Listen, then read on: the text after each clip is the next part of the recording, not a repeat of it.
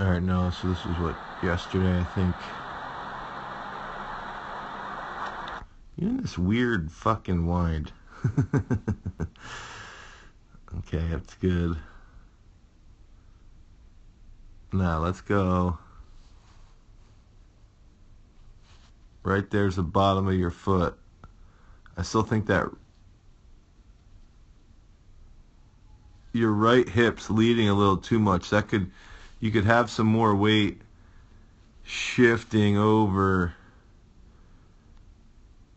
that right out of the back. But again, let's go back to right here with the right foot, or your left. So that's the bottom of your foot.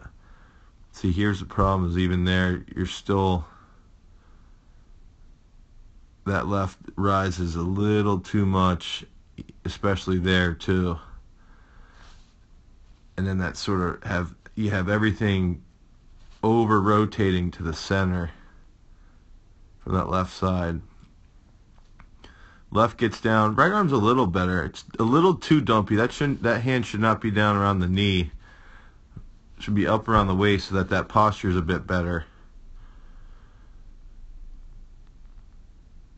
But you are getting forward here with that left side. That left hip's out in front. I like to think for someone like you, I mean anybody, that left, the dominant hip should get chase away from the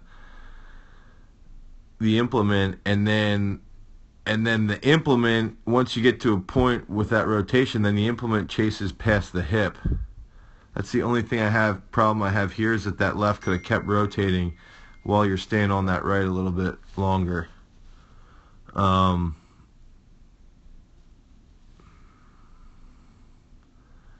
I still think you're jumping off that right early because of this lean here. Okay.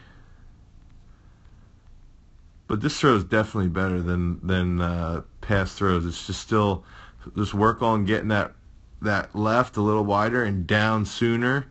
Right arm up a little bit more, and then rotate around a little longer in that finish. But I think you are looking a little bit better, even just a little snappier as well. Pussy.